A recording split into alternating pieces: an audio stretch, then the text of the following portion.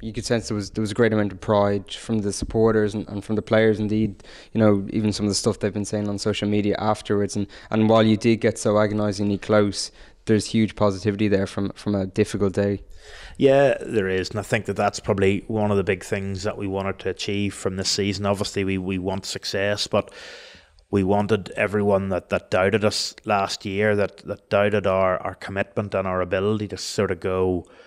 We didn't want to prove them wrong. We wanted to bring them back in to say, look, this is actually what Ulster Rugby's about. This is what we leave on the pitch, and this is what traditionally Ulster have been about, and that's what we want to get back to. And we want to re-engage with the community, with the fans, and we want to give them something that they can be proud of. And I think Saturday was obviously a massive step towards that. Yeah, and getting a player in of Jack McGrath's calibre, you mentioned him earlier, is going to be a big step in that direction as well. Yeah, look, it is. I think if you can get British Lions, you can sign Irish internationals, and we've, over the last sort of 12 months now, have done both, bringing in Geordie and Marty and now Jack McGrath. And I think we need to get away from the days where we kind of signed bit part players from other team and hoped they were good. Now to be saying that we're signing internationals, is a great statement. We need to make sure that we keep pressure on our structures and systems that we can bring through plenty of Ulster-born players.